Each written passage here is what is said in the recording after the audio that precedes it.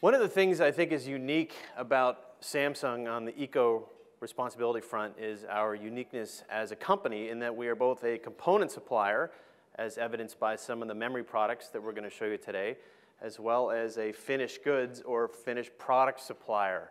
So this means we can really have a much more meaningful impact in a lot of these initiatives that we drive.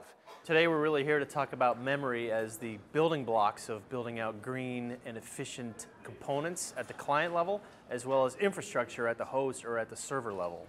And at the memory level, we can reduce the power consumption by more than 80% relative to what we had in production just a few years ago.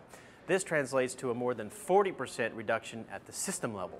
So this is very important for IT managers who are trying to deploy more efficient servers and data centers so that they can add additional infrastructure or an additional computational power or computational horsepower without having to expand the physical real estate of their data center. We're also here promoting our green SSD, which has a much higher performance compared to a traditional 15K HDD.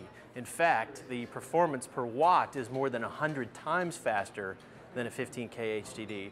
And for that reason, it's a very disruptive new technology. And we're seeing a lot of deployments in data centers now whereby SSDs are able to replace hard drives by a ratio of about 20 to 1.